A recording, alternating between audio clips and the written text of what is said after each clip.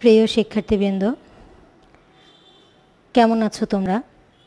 আশা করি ভালো আছো।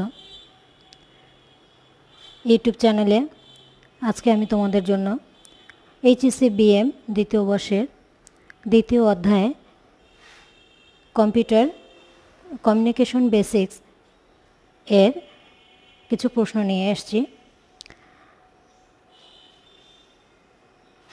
অনেক সংক্ষিপ্ত আলোচনা এটা।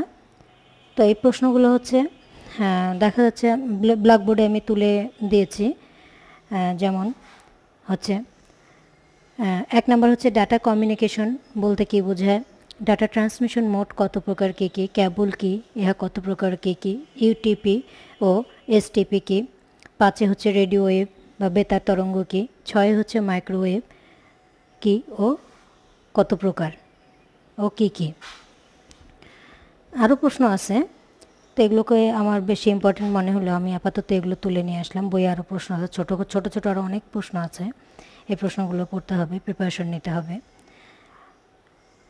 কম্পিউটার ডাটা কমিউনিকেশন কি? ডাটা কমিউনিকেশন বলতে আমরা কী বুঝি? কমিউনিকেশন বলতে আমরা বুঝি যোগাযোগ, অর্থাৎ যোগাযোগ মাধ্যম বা যোগাযোগ সিস্টেমটাকে বলা হচ্ছে কমিউনিকেশন। ডাটা কমিউনিকেশন বলতে বোঝাচ্ছে যে কম্পিউটারের তথ্য বা ডাটাগুলোকে আমরা এক কম্পিউটার থেকে আরেক কম্পিউটার বা এক স্থান থেকে আরেক স্থানে যে সিস্টেমের মাধ্যমে আদান প্রদান করি সেটাকে বলা হচ্ছে কম্পিউটার ডাটা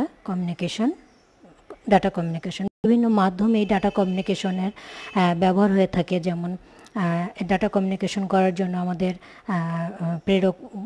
প্রেরক লাগবে, প্রাপক লাগবে, তারপরে মডেম লাগবে, কম্পিউটার ডিভাইস লাগবে, তারপরে আমাদের বিভিন্ন ধরনের কেবল লাগবে। এই উপাদানগুলো দিয়ে আমরা ডাটা কমিউনিকেশন করতে পারি। ডাটা কমিউনিকেশন বলতে আমরা বুঝাই যে এক কম্পিউটার থেকে আরেক কম্পিউটারে তথ্য আদান প্রদান, সেটা এক স্থান থেকে এক স্থান বা বিশ্বের যে কোনো স্থানে ডাটা আদান প্রদানের সিস্টেমটাকে বলা হচ্ছে ডাটা কমিউনিকেশন।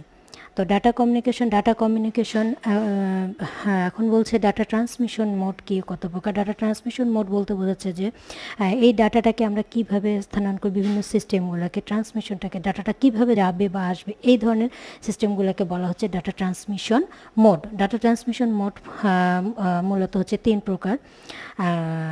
একটা হচ্ছে 3 প্রকার: হাফ ডুপ্লেক্স, ফুল ডুপ্লেক্স এবং সিমপ্লেক্স। এই 3 ভাগে ডাটা ট্রান্সমিশন মোডকে ভাগ করা হয়। সিমপ্লেক্স হচ্ছে শুধু একদিকেই যাবে ডাটা, এটা শুধু একদিকেই ডাটা যাবে, ব্যাক করবে না। হাফ ডুপ্লেক্স হচ্ছে তথ্য যাবে, ডাটা দেব আমি, যেমন আমি তথ্য দেব, এই ডাটাটা যাবে, পৌঁছানোর পরে পরবর্তীতে আবার ওখান থেকে রিটার্ন আসবে। এইভাবে মানে একটা ডাটা কাজ শেষ হওয়ার পরে আরেকটা ডাটা আসবে, এইভাবে আদান প্রদানের ব্যাপারটাকে বলা হচ্ছে হাফ ডুপ্লেক্স। আর ফুল ডুপ্লেক্স বলতে বোঝাচ্ছে একসাথে সব কাজ করবে, অর্থাৎ তথ্য যাবে এবং আসবে, আদান প্রদান দুইটাই একসাথে হবে। এই সিস্টেমগুলোকে বলা হচ্ছে ডাটা ট্রান্সমিশন মোড। যেমন হাফ ডুপ্লেক্সের উদাহরণ আমরা দিতে পারি রেডিও বা টেলিভিশন। তারপরে সিমপ্লেক্সের উদাহরণ দিতে পারি রেডিও বা টেলিভিশন। হাফ ডুপ্লেক্সের উদাহরণ দিতে পারি আমরা ওয়াকি টকি বা পেজার, এই ধরনের ডিভাইসগুলোকে। এবং ফুল ডুপ্লেক্সের উদাহরণ দিতে পারি আমরা বিভিন্ন ধরনের ভিডিও কনফারেন্স, টেলিফোন আলাপ, টেলিফোনে কথাবার্তা, এই তথ্যের আদান প্রদানগুলোকে আমরা বলতে পারি ফুল ডুপ্লেক্স। এগুলোকে বলা হচ্ছে ডাটা ট্রান্সমিশন মোড। কেবল কি? কেবল বলতে আমরা সাধারণত আমরা তার বুঝে, যে তারের মাধ্যমে আমরা বিভিন্ন কাজ করে থাকি, যোগাযোগ, অর্থাৎ বৈদ্যুতিক কানেকশন বা ডাটা আদান প্রদানের জন্য আমরা এই কেবল ব্যবহার করি। কম্পিউটার ডিভাইসে ডাটা আদান প্রদানের জন্য বিভিন্ন ধরনের কেবল ব্যবহার করা হয়। কেবল বলতে এখানে বোঝাচ্ছে তার। এই তারের বিভিন্ন ভাগ আছে, বিভিন্ন ধরনের তার আছে। যেমন কেবলকে 3 ভাগে ভাগ করা হচ্ছে: কোএক্সিয়াল কেবল, টুইডিস পেয়ার কেবল এবং ফাইবার অপটিক কেবল। এই কেবলগুলো দিয়ে কম্পিউটারের ডাটা আদান প্রদানের জন্য বিভিন্ন সময় বিভিন্নভাবে এই কেবলগুলোকে ব্যবহার করা যায়। এগুলোর সংজ্ঞা, বৈশিষ্ট্য, সুবিধা অসুবিধা, এই প্রশ্নগুলো তোমরা সুন্দরভাবে বইয়ে আছে, এগুলো সুন্দরভাবে পড়ে নেবে। তারপরে বলছে ইউটিপি এসটিপি। ইউটিপি এসটিপি এগুলো কেবলেরই প্রকারভেদ।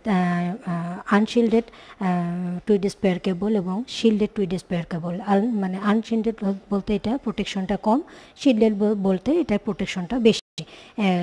এইভাবে এক বই সুন্দরভাবে এটার ভাগ দেওয়া আছে, তোমরা এটা সুন্দরভাবে পড়ে নেবে।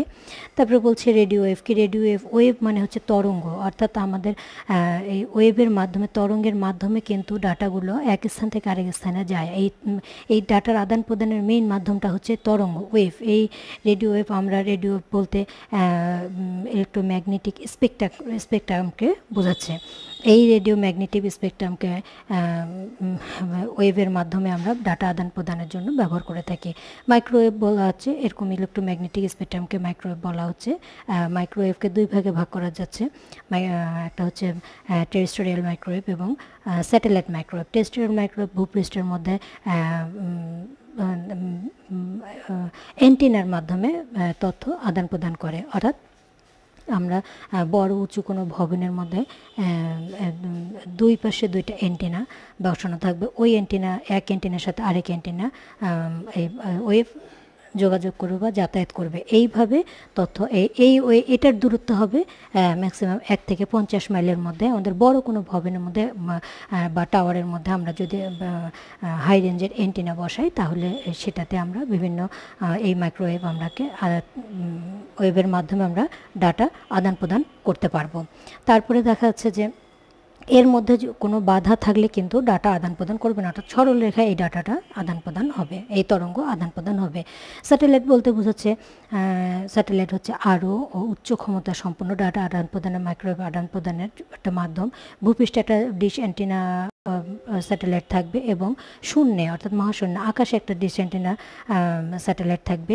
এই ভূপৃষ্ঠের স্যাটেলাইট এবং আকাশের স্যাটেলাইটের মধ্যে প্রায় 50,000 মাইল দূরত্ব থাকবে। এই স্যাটেলাইটের মাধ্যমে অতি দুর্গম এলাকা, পাহাড় বা সমুদ্র এলাকা বা অনেক বড় এলাকা উপর দিয়েও আমরা তথ্য আদান প্রদান করতে পারি। অর্থাৎ স্যাটেলাইটের মাধ্যমে আমরা খুব সহজে এবং খুব দ্রুততার সাথে অনেক দুর্গম পথেও আমরা তথ্য আদান প্রদান করতে পারি। তো এইভাবে আমরা এই অধ্যায়ে প্রশ্নগুলো প্রিপারেশন আমরা নিতে পারি। এখানে আরও ছোট ছোট অনেক প্রশ্ন আছে, প্রশ্নগুলো তোমরা অবশ্যই দেখে নেবে, পড়বে। তো এই আলোচনাগুলো আসলে অনেক সংক্ষিপ্তভাবে আলোচনা, তো আরও বিস্তর আলোচনা আছে, আরও সময় নিয়ে আলোচনা করব আমরা। ক্লাসে যখন বসবো আমরা অবশ্যই আরও অনেক সুন্দরভাবে বিস্তরভাবে আলোচনা করব। তো তোমরা এই প্রশ্নগুলো দেখে সুন্দরভাবে বাসায় প্রিপারেশন নেবে, আমরা যেন অতি শীঘ্রই ফাইনাল পরীক্ষায় বসতে পারি এবং পরীক্ষা ভালোভাবে দিতে পারি। এই আশাবাদ ব্যক্ত করে, এবং তোমরা অবশ্যই স্বাস্থ্যবিধি মেনে চলবে এবং সুস্থ থাকবে, এই আশা করে আমি আজকে তোমাদের আলোচনা পর্যন্ত শেষ করলাম। পরবর্তীতে আবার দেখা হবে। আল্লাহ হাফেজ।